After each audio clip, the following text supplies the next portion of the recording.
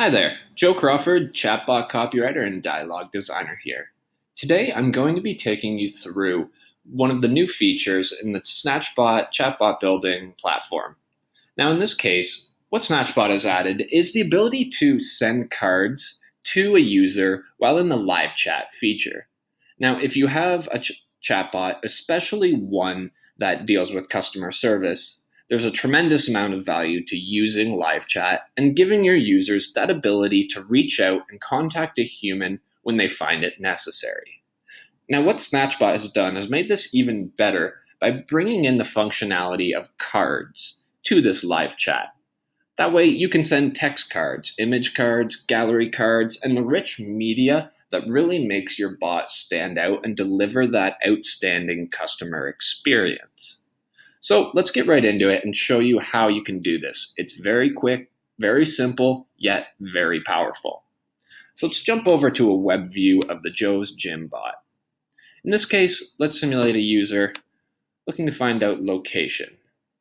But they need help, so they queue up our live chat. Entering live chat, we get the thanks, she'll be right with you. And you can see the email coming in to me over on the right. Now, when I go back to my SnatchBot platform, I can see over on the left conversation and that there are 3 bubbles. I'll select that and I'll go to the top one, which is our most recent. Now, in this case, I'll want to be responding and I go down here to the very bottom right and I select the card here.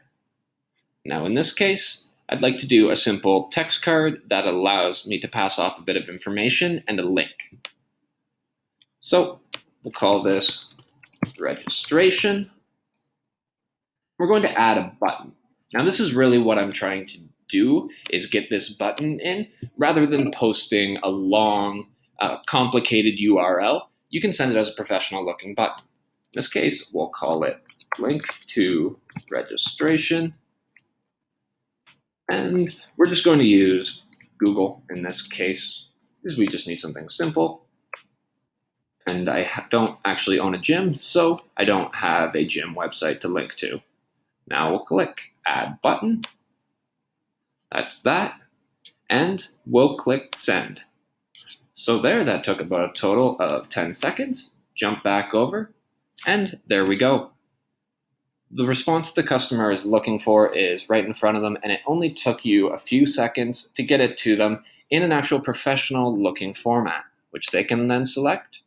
And there they are, they're on their way, and they've gotten exactly what they needed from your chatbot, had a terrific experience, and will likely be back for more. So that's all for today. If you have any questions about how this is executed, feel free to post it in the comments below. Look forward to hearing from you again, and thanks for watching.